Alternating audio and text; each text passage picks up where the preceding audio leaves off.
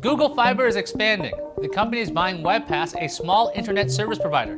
Webpass offers high-speed fiber internet to a number of cities, including Boston, Chicago, Miami, and San Francisco.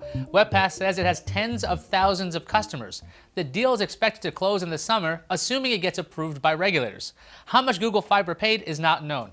Webpass services businesses and apartment complexes. These are areas where Google Fiber wants to gain a foothold. Webpass also has a wireless component that could be very useful for future expansions. The introduction of Google Fiber caused an uproar back in 2010. Cities campaigned to be the first to get Google's crazy fast internet service. The city of Topeka, Kansas, temporarily renamed itself Google.